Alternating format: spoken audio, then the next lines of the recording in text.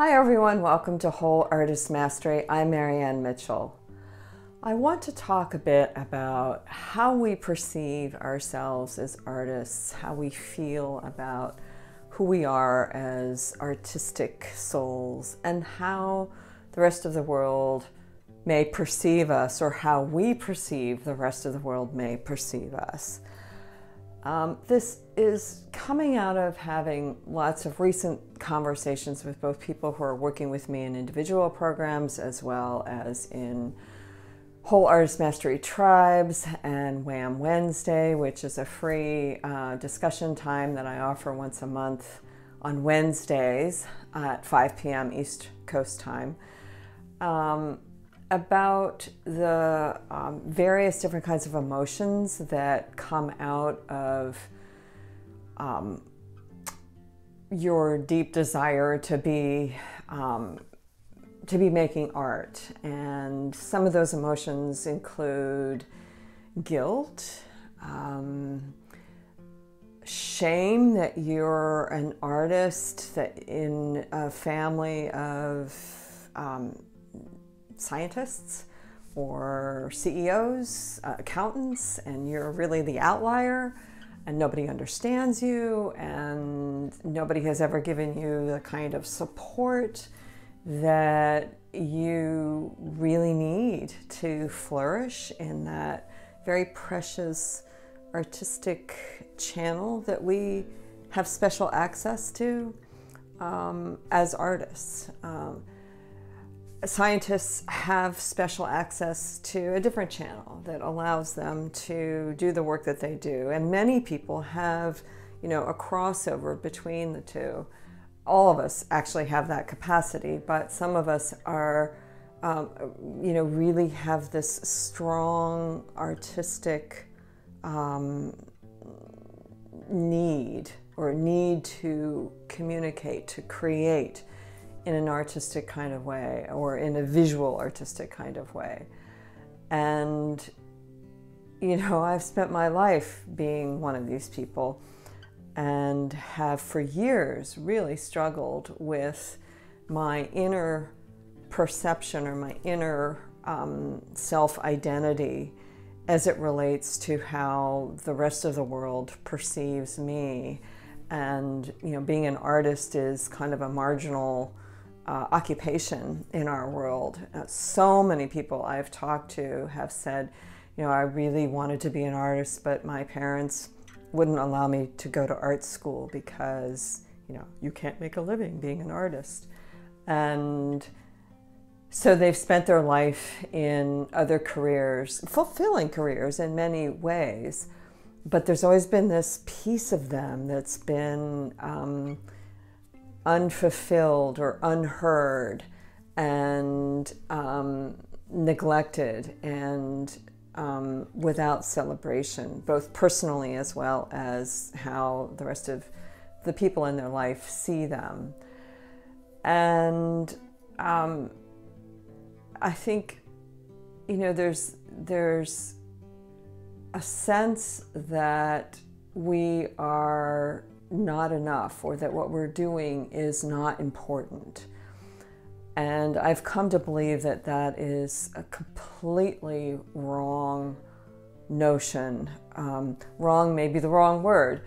That I've come to believe that what we are doing, particularly those artists who are kindling whole energy by making work that is emotionally connecting and intellectually engaging through the physicality of the medium. And when those three things are fully integrated, there's this recognition of something whole that is indescribable, almost verbally.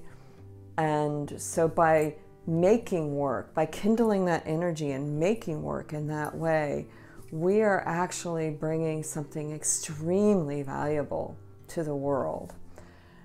The world may be unaware of this, but it's important for us to be aware of it, for artists to be aware of it. And so how do we do this? I think that having personal time, having psychic space, being able to clear away the responsibilities and the expectations that we have for ourselves, as well as those in our life may have for us, or the kinds of structures, social structures and scholastic structures that we exist in may expect us to be involved in a community in a certain way, religious organizations that we are part of, and the participation that is often implicitly expected when you're part of a group.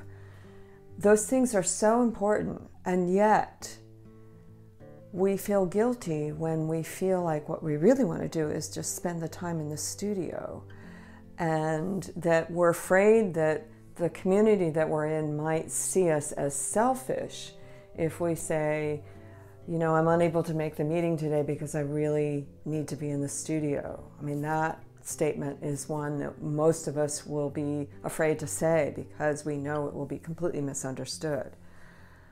And so that makes us feel like we're selfish, or even, you know, the outside world might perceive us as being selfish.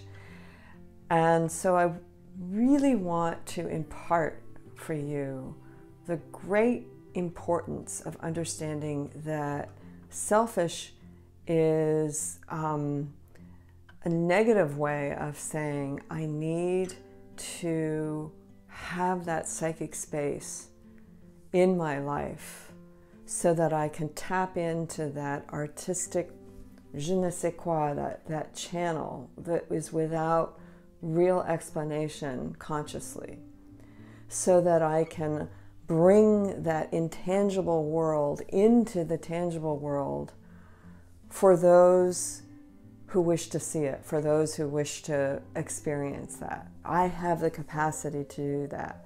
Scientists and doctors and lawyers and everybody else in the world has their special capacity to bring into the world what they are bringing into the world, as do we as artists. And so that selfishness can be said in a different way. We can say that we are preserving our psychic space so that we can do what we need to do. We are thinking actually about our inner selves in a way as a tool to do what we need to do. I've been listening to the Dan Harris 10% Happiness. I can't remember the exact name of it. I think many of you will know what I'm talking about. And he recently was talking with the Dalai Lama about happiness and selfishness. And, you know, the upshot of that conversation is that it's really a two-way street, that it's a give and take. And that by being honoring yourself, you're able to give more. So by honoring that space that you need to create the art that you're compelled on a deep level within inside yourself to make, you're able to give more to the world, thereby being as selfless as you possibly can be. So I hope that this has been helpful to shift your perception of yourself, to wash away guilt and feelings of lack, that what you do is less important than your siblings or your friends who are in the PhD world or solving world problems. You know, all those things are absolutely crucial to the betterment of society. And what you're doing as an artist is also crucial to the betterment of society. So I hope this has been helpful for you, and thanks so much for listening. I invite you to go to my website, Whole Artist Mastery. There you'll find a free booklet. You just put in your email and you can download. There'll be some various things in there, one of which is the treasure hunt, which helps you discover who you are on all these different levels that then helps you understand what your inner voice, or what the platform, what the foundation of your inner voice of expression is. All kinds of online classes, in-person classes.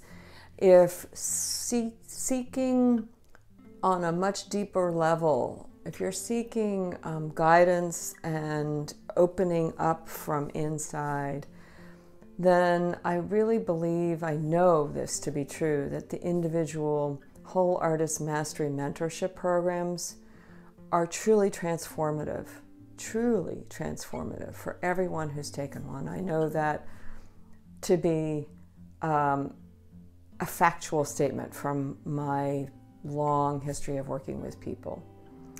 Lots of different opportunities for you. I look forward to seeing you here again. Thanks very much.